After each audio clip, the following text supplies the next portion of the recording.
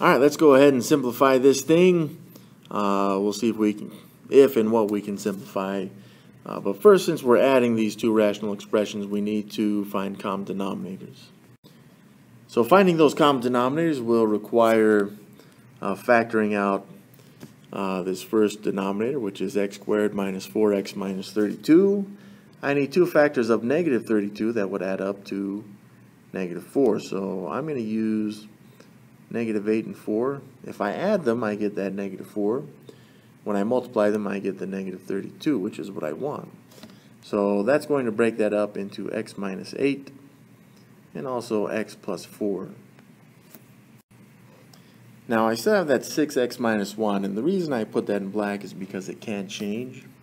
In other words, I can't factor anything out from that except for 1. And it's going to work the same way with the other numerator. I've got that x minus 12. So I'm just going to see what I can do about that x squared minus 16, which is a difference of two perfect squares, meaning that I can change this now into x minus 4 and x plus 4. Of course, if I multiply these two together, I should get that x squared minus 16. Alright, so this is what I have now. And we can see that both of these denominators have an x plus 4. But this one has an x minus 8 and this one doesn't. So I need to include that in this denominator, which means I need to multiply the numerator by it as well. And not only that, but this denominator has x minus 4. This one does not. So I need to multiply this 6x minus 1 also by x minus 4. Now I have two common denominators, which is going to allow me to add these two numerators. Alright, so this is what I have now, and I can't start adding things until I have two full binomials or two non-factored expressions that are being added to each other. So first thing I'm going to do is distribute a 6x and this negative 1, and then I'll do the same thing with this other set right here with some people like the FOIL method, whatever you want to call it. This will be fine. So this is what I have now after using the FOIL method on those two quantities there. And from here, what I'm going to do is combine like terms. So let's look at our x squareds. We got 6x squared and then plus this x squared. That will give us 7x squared. Next up, I'll combine my x's. So I got a negative 24x minus 1x minus 8x minus 12x, which would give us a negative 45x.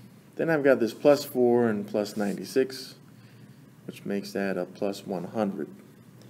So this numerator now that I'm going to be looking to factor, which I don't know if I can or not yet, but I'm just going to focus on that part and see what we can do to factor it out.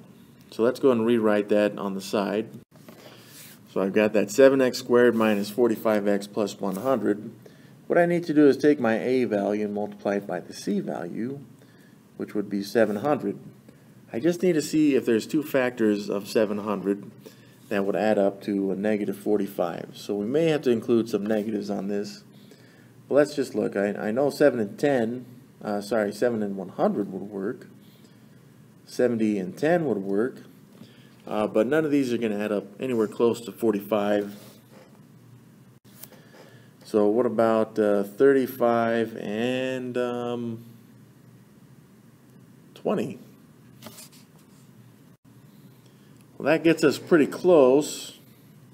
So let's try another mix here. There's 50 and 14. Again, we're still pretty close. Alright, so looking at all the factors that I could find on this of 700, none of these are ever going to add up to negative 45, even if you make them negative. I mean, the closest we could get was 25 and 28. If these were both negative, it'd give us a negative 53.